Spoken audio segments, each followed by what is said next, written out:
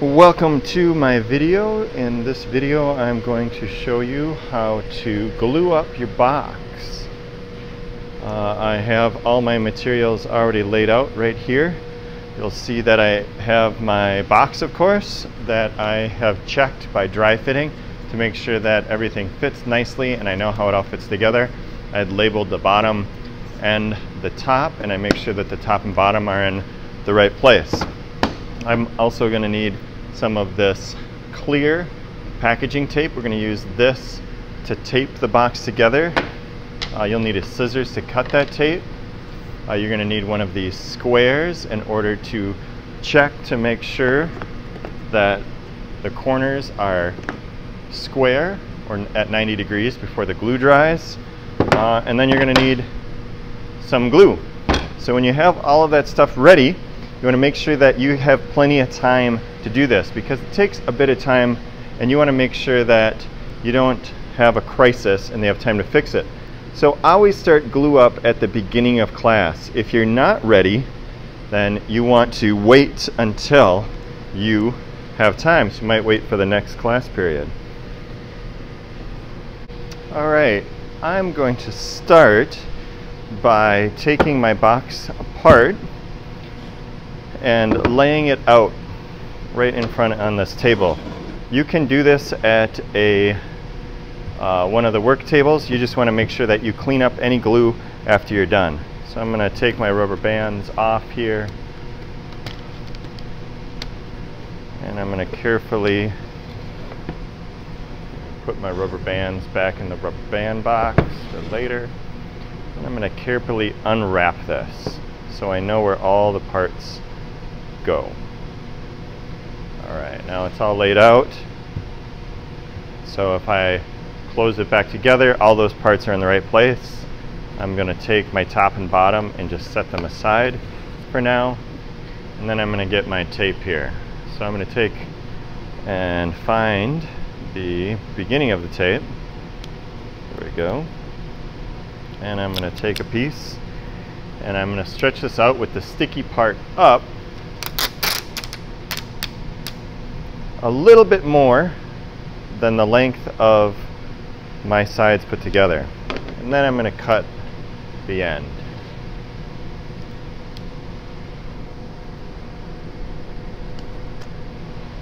Alright. Sometimes it's helpful to have somebody help you do this because the tape is a little sticky. Alright. Now it's a little hard to see on the camera, but I'm lining that up as best I can. And then I'm going to place my pieces onto that piece of tape. And I'm going to try to make sure that the tops and bottoms are parallel with the piece of tape. So there's my first piece. There's the tape. There's my second piece. I'm making sure that I put these edges very tight up next to each other, and that the top and the bottom are lined up here at the bottom. And the next one, make sure that I have this tight against here and that the top and bottom are lined up here. And then the last piece. And you should be able to see. Now I'm going to grab the glue. This glue bottle, cap will be on. The cap goes right here in this spot to keep it out of the way. It has the nozzle right here, and it works by squeezing this. The glue gets pushed up through here, and then you're able to apply glue as much as you need. A lot if you squeeze a lot, a little if you squeeze just a little, but you have a lot of control with this type of glue bottle. So where I'm going to apply the glue is in a couple of different places. I'm going to apply it to all of the miter joints. So there are 4 of those total, 3 in the middle, and then 1 at the end when it comes together. And you want to put glue along here, but not too much because it might squeeze out on the inside. Now don't be afraid to get the glue on your fingers because it wipes off pretty easily, and if you have a wet paper towel you can wipe it off. Yeah. Now I got a little extra glue over here. I'm going to try to get rid of there. I'll just move it over to this one. But you want about that much glue on those miters. If you have too much, then it's going to squeeze out and you're going to have glue on the inside of your box.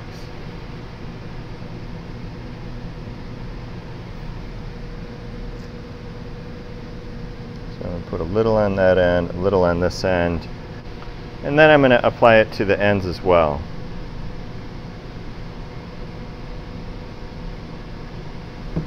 And this end over here.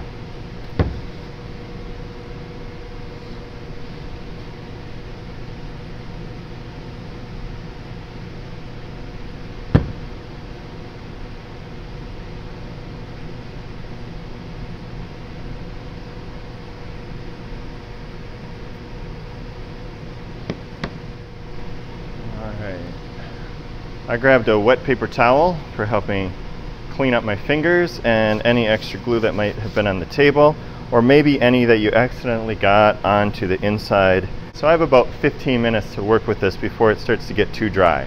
So you don't have to be in a super rush, but you do have to make sure that you finish it within that amount of time. So now that I have the glue there, I'm going to add some glue to the outside grooves. So I'm going to zoom in so you can see this. Do not put glue on the inside, only the outside, because that's where the top and bottom are going to get glued in. And how much glue do I put in there? Just a little bit, just so it doesn't squeeze out.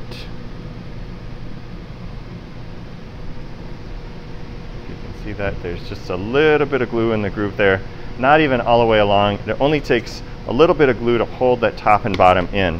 If you put in too much, then you're going to have a lot of glue squished out. Yep.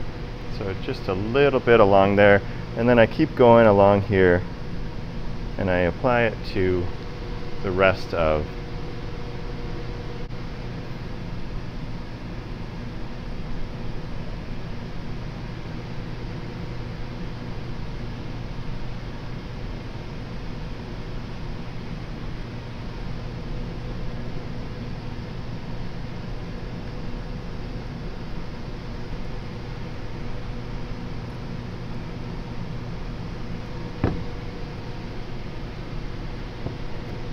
All right, now I have glue in all the places I need. A little bit over here. Yep, top groove, bottom groove, miter, miter, miter, miter. Now I'm ready to put my box together. I am going to start by putting this top piece back in. Remember that your name should be on the inside, so your name, I should see my name right here. And then I'm going to do the same with the bottom piece. There's my name. I want to see my name on the bottom, which is right there. So I'm putting it back together the same as the way it was dry fit. And then I start to fold this up, kind of like wrapping a present. As you go, you want to make sure that the top and bottom are sliding into those grooves.